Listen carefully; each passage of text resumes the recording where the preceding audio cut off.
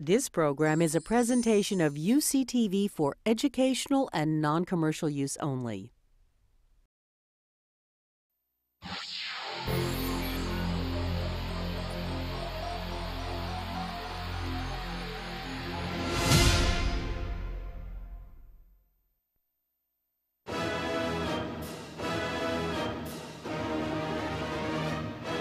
UCLA is a university with unlimited possibilities for students that desire world-class academics and research, unmatched diversity, incredible cultural and social opportunities, successful alumni and career networking, first-class campus facilities, plus America's top intercollegiate sports teams.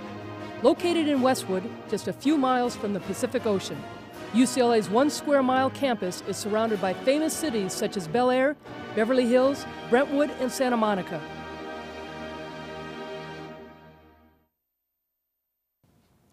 Hi everybody, and welcome to another edition of UCLA Bruin Talk.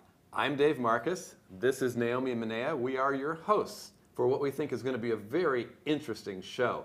Today we're going to get a chance to look at something new and exciting on campus and talk to its creator. Before we meet our first guest, let's take a look at this week's upcoming events.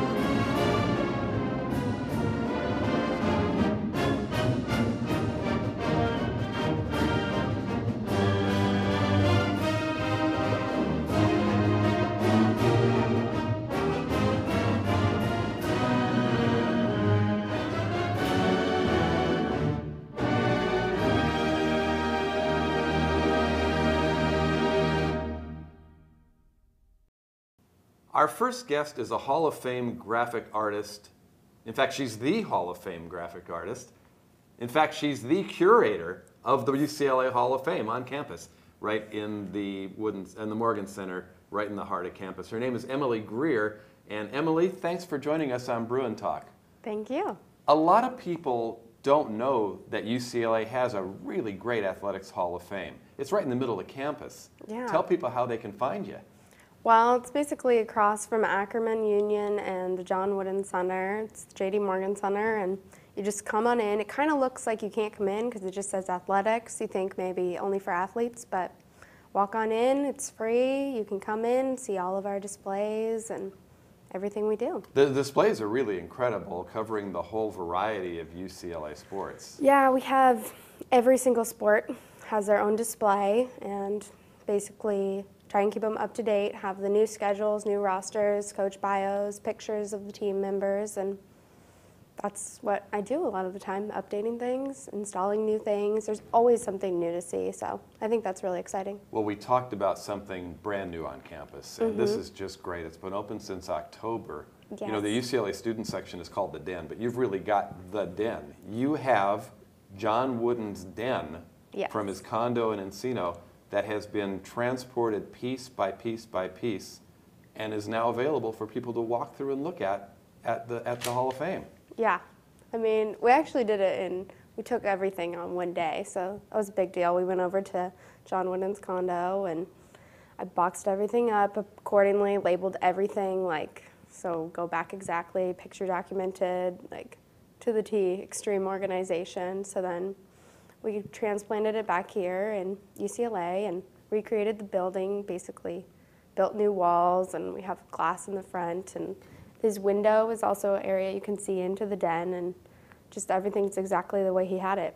Now, a lot of people know about the story of John Wooden, who lived in a condo the whole time. He didn't buy a big mansion. Right. Andy Hill, who was one of his former players, said that he was the richest man he ever knew, even though he lived in a little condo. But that was his refuge, Right. especially after his wife Nell died. I mean, that was where he spent all his time. Right. And you actually cataloged everything exactly piece by piece and put it back in the same spots in the new exhibit? Yeah, you can tell in the bookshelf area, it's just like, I put all the books exactly how he had it, like stuffed things this way and that way, and there's like a little Tabasco sauce that I kept in there, and just all his trinkets. And I mean, the thing I love about it is that he gives the same value to the plates that his grandchildren scribbled on, and the little I love you mugs, and like little things like that, to the grand trophies he's won that, you know, only he and Mother Teresa won, and you know, things that you're like, wait, this is really valuable, and it's just covered in medals and little things and little dolls, and you know, just same value. It must have been really exciting to have the privilege to work on this project. Tell us a little bit about how you got your background in art and design. Well, I've always been very involved in the arts. My mom's an art teacher, grew up doing art, and went to college and was like, how can I make a career out of this? And started in graphic design, studied my last year in exhibition design, worked at the UC Davis Design Museum, and I was a gymnast and cheerleader and love sports. And my friend told me about this job, and I applied and I got it, and it was just perfect, and we've just grown since there and been doing projects ever since. You know, it's often been said, do something you love and you'll never have to work another day in your life. To be an athlete and then to get to work in sports in something that you also love. What a great combination. Yeah, it's a great university to represent, and I think anyone that knows me would describe me as a very spirited individual. So, like I wore blue today. I like it. You know, just ready, always. Tell us about what your duties are. I mean, obviously this project in putting together John Wooden's Den was a major. How long did it take you, by the way, to get everything put exactly right? Well, I went over there August 23rd, and we opened October 23rd. So we were really working on it. How did the all idea those come months. about? It came through the athletic directors, the associate athletic directors, Ken Weiner and Bobby Fields. They basically, you know, they were good friends with Wooden, and I'm not really sure who thought of it first, but basically they came down to me and they said, hey, we're doing this. I said, okay. They came to me with these pictures that literally looked like Alice through the looking glass, because the pictures were kind of taken sideways, and like all these things on the wall and trinkets everywhere, and I was really like, okay. But we did it. We went over there, managed it. I think it's amazing, and everyone should go see it. I know you had great assistance also from Tony Spino, who was a former Bruin athletic trainer and ended up being John Wooden's caretaker in the later years of his life. He cared a great deal about the man. I'm sure he had a great deal of input in the project. Yeah, he had a very emotional response, you know, just kind of came in and just stood there and looked at it and was in awe. And it's a tear-jerking display, especially for anybody who knew him. Also, his grandson comes in a lot and sits and just told me that he imagines being with his grandpa when he's having a hard day. So That's pretty legit. yeah, it's a tearjerker. In addition to that, let's talk about the Hall of Fame and some of the other exhibits that you have there. Okay. I know there's a big Bruin football uniform when you walk in. That's always cool to see the life-size uniform display. Yes, we have basically every sport covered. We have an Olympic display, which, you know, maps out all the people that went to the Olympics from UCLA, which is always like a heavy hitter. We have a timeline, basically history of UCLA and kind of the world and interesting things to look at. Every championship we win gets their own display. I love making those. And then we have the Hall of Champions, which has our 106 NCAA trophies displayed on the wall, hung in a really visually pleasing manner. I think that's the most awe-inspiring room we have. So. And what's your favorite part of your job out of all the things that you get to do? I love actually installing them, installing the displays. I love the championship ones, like I said. It's well, fun. let's talk about those, because I've seen them and they're great. But what goes into putting together a championship display? Well, first I have to track down the pictures from usually Sports Information or whoever's been at the event. And so I put together the pictures on the computer and arrange them visually pleasing way, you know, have the measurements of my displays, and then I try and track down all the objects from the coaches and various things.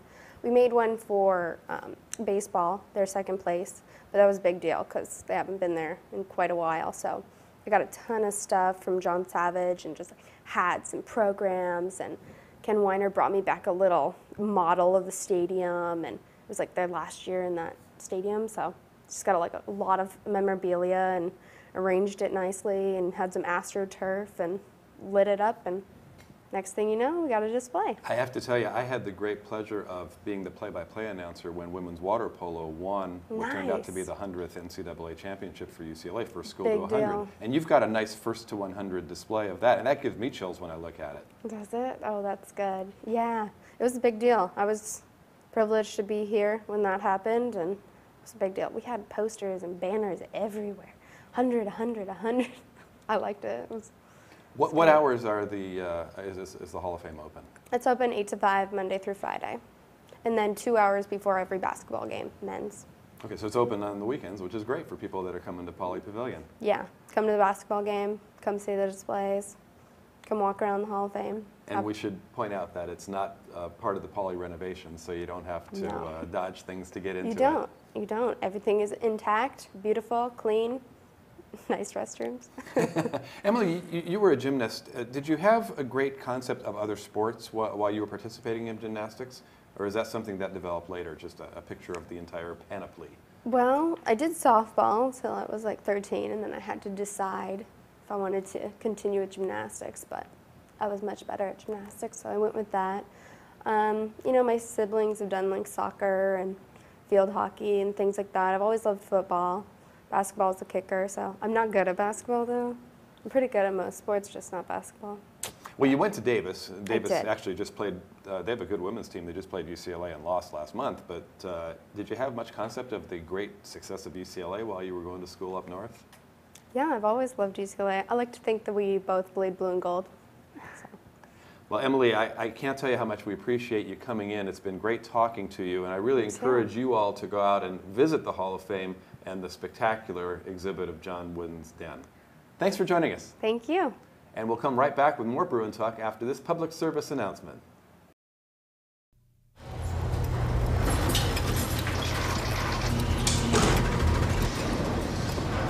A trophy can be made just about anywhere.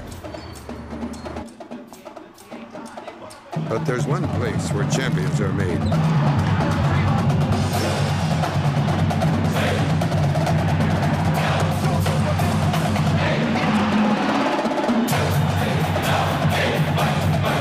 UCLA, champions meet here. Welcome back to Bruin Talk. Before we meet our next guests, let's take a look at this week's Athlete of the Week. This week, we honor Kellen Rowe of the men's soccer team as our Student Athlete of the Week. Kellen was a team leader in guiding the Bruins to the NC2A quarterfinals and had a goal and assist in the final game of the season. He was also named Pac-10 Freshman of the Year and earned first-team NSCAA honors. He finished the season ranked third in the Pac-10 in overall points and was named a first-team All-Pac-10 honoree. Kellen was a starter for the under-20 national team in a recent match against Canada and contributed an assist for the win. Congratulations, Kellen, and good luck to the rest of the team. If you would like additional information about UCLA athletics, please visit our website at www.uclabruins.com.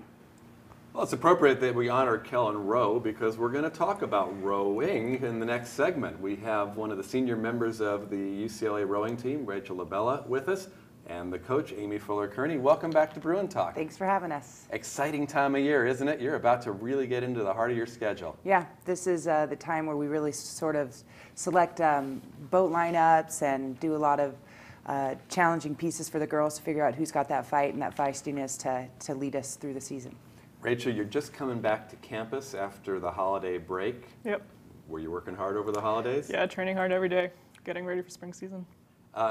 Most of that training, I would imagine, isn't on the water when you're not in school. Right, we run on the ergometer, which is a landlocked machine. It's tough, but you gotta push through it. When you're training, you're getting your muscles ready, but is it more fun working on the water than working on the rowing machine? Yeah, a little bit. I'd say so. There's a lot of components to the rowing machine that help us test their physiology and their fight. It doesn't help us test their rowing prowess and their ability to move the boat. So you really have to have ability on the rowing machine. That's just the groundwork. And if you have that power and that fight, that mental toughness, then we'll have a good chance in the spring of going fast. So getting ready to get the spring season started, what is training like at this point in the season? We're still working a lot on our aerobic base, so we'll do a lot of long, low, steady state pieces, keeping the stroke rate low, getting the power per stroke, working on technique and length. But we'll start ramping up a little bit the intensity 1 to 2 times a week. We'll start working on the VO2 max and then also race pace work just to get the stroke rate going, get their heart rate up, and get some lactic acid in that body to try and to fight against it. You've been training since October, but you have to make some decisions now about putting people in the boats. Have you got your lineup set, or is it something that's still up for grabs? Well, one of the great things about the team this year is we have more depth, I think, than ever in terms of power. We're also very young, very inexperienced, so people are still on an exponential growth curve in terms of learning to row and what expectation there is on the water every day. So as a coach, this is the most in the dark I've been in January. I really can't say who would be in that top 8. I could probably pick 3 for sure right now. And then there's still 5 seats, and that trickles down because we need to not only have a top fast varsity 8, we need a fast second varsity and a fast varsity 4. And of course, the novice 8 plays a huge role in how we perform next year. So it's exciting. I mean, we're not exactly where I'd like to be technically, but we have more power and more depth than we've had before.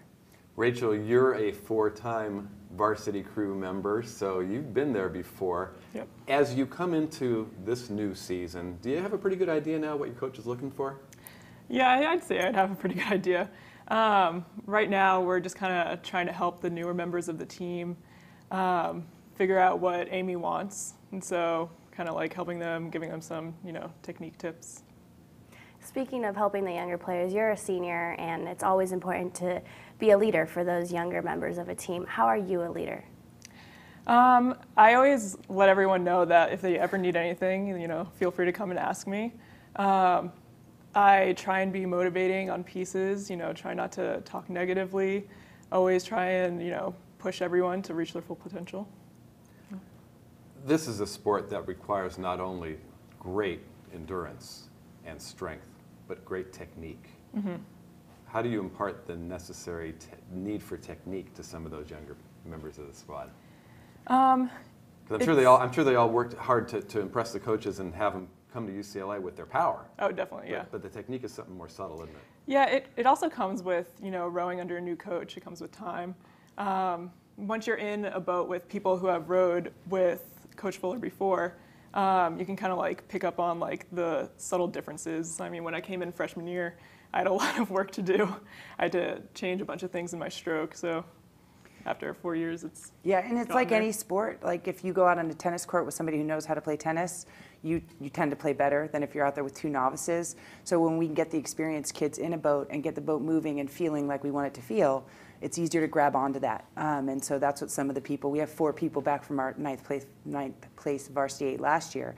And when we do get in final lineups and we put those people together with experience, it's going to help people understand the feeling and also just the expectation of how we paddle, how we carry the boat, how we carry ourselves on and off the water.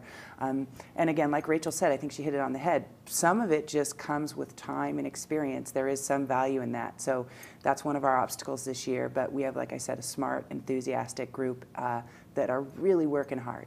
Coach, we've spoken with you in the past about the challenges of getting a new program up and running. Now in your 10th year, you went to the NCAA championships last year for the first time.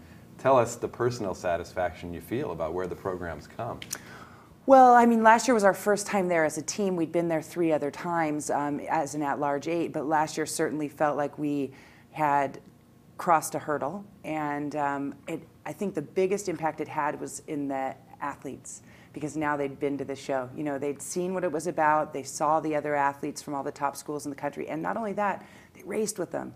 They raced with them down the course, and they could hold their own against some annual powerhouses. And so that was exciting, and it gave them something to fight for and something to work for and something to look forward to this year. And they had a better idea rather than me just saying, we want to get to the NCAAs. Now they know, hey, they want to get there. They want to get there more than I want to get, well, not more, but as much as I want to get there now. So I think that was the biggest impact it had, and I'm hoping that that energy and enthusiasm just carries over and we can get there every year. I see you nodding your head up and down, Rachel. Yeah. Tell us about the pride you feel racing for UCLA. It was an amazing experience, especially at NCAAs, just to be surrounded by, all the top crews in the whole country. And I'm definitely like hungry to go back, get, grand final this year, even better than we did last year. How do you pass on that energy to those that didn't get to be there last year, and how do you think it'll help you this year? Well, it's kind of hard to think about. It's just like this feeling that you get when you're there, and it's like such a big experience, so it's kind of hard to like tell them what. But I don't know, you just like... I think that more empowerment, when it comes from girls on the team, it's not coming from the coaches. When the leaders on the team are saying, this is worth working for every day, this is worth it, that carries a lot of weight, especially with the young athletes. And, with all the stuff that we have, we show videos of it, and now that we have a firsthand experience of it and we're in the video, there's a lot of ways that it can carry over to the younger athletes. But again, until they get there, they don't know exactly what they're fighting for, but it's the same in any sport. But just having that core group of athletes that's super motivated and really wants to not only get there, but get Bruins where we should be, it's exciting. We've had a lot of rain in Southern California. Yeah. How does that affect your training? Do you guys practice on the water when it's raining? Yeah, there's wind and fog and lightning keep us off the water. Rain does not keep us off the water. If it did, schools like University of Washington wouldn't be so good at rowing. But it's not, it doesn't always make for the best water conditions. Down in the marina, our race course, which is on Malona Creek, tends to be closed after 24 hours after a rain. Luckily, most of the rain this year fell so far in December, and we'll just keep our fingers crossed that we have it's not that we don't want rain, we do. It's good for the state, but we certainly prefer it to fall at the right times. Rachel, you're a marine biology major, which is an interesting choice for somebody who spends so much time on the water.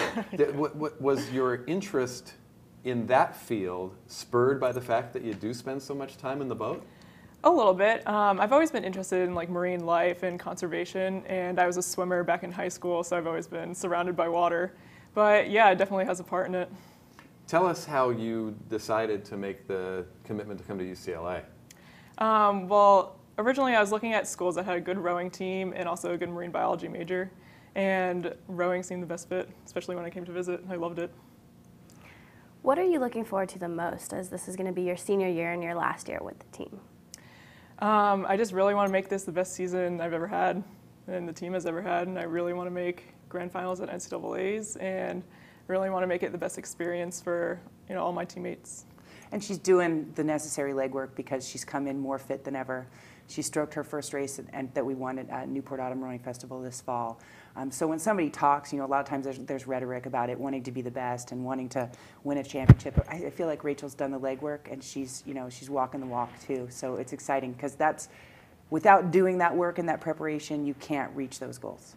Rachel, it may be too early to look back, but as you look back so far in your career, what's the most memorable experience you've had as a student at UCLA and as a rower at UCLA? Well, going back to NCAAs, I definitely think that was my most memorable experience. It's just like we've been fighting for it for my freshman and sophomore year. We didn't make it, and then finally last year we did. It was just an amazing experience.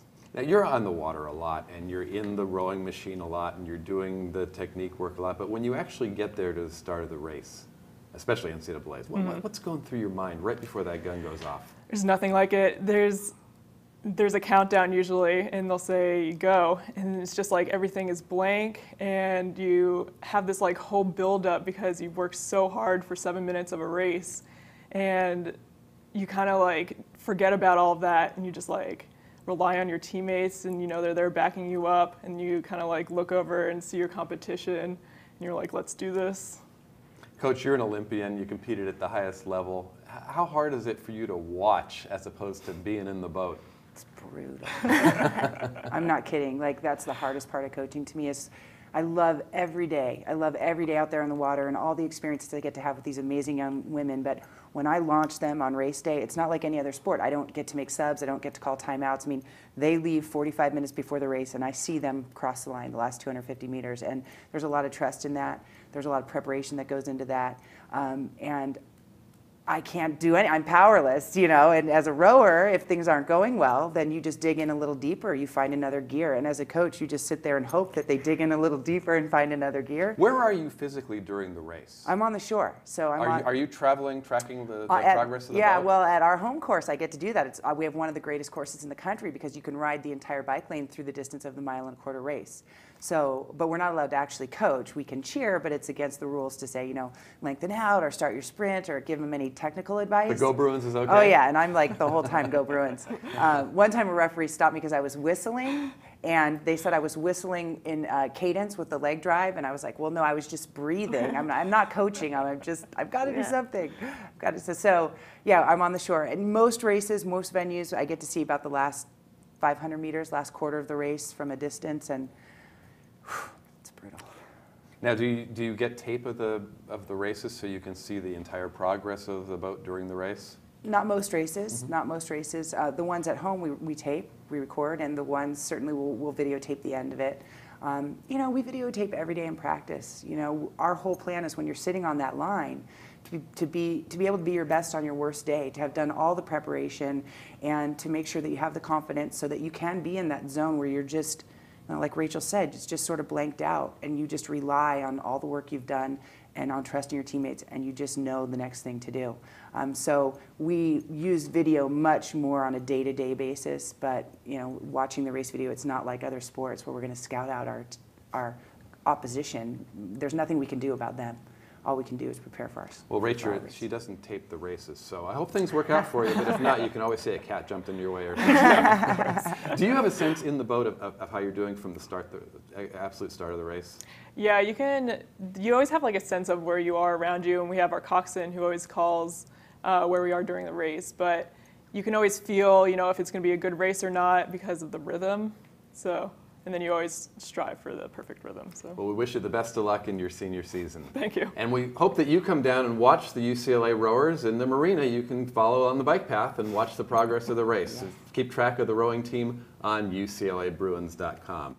Been a great chat with you. It's flown by. Thank you very much for coming in, and we hope to see you again soon. It's our pleasure. Thank you. We hope to see you again soon. Until then, Naomi and I say so long. We'll see you next time on UCLA Bruin Talk.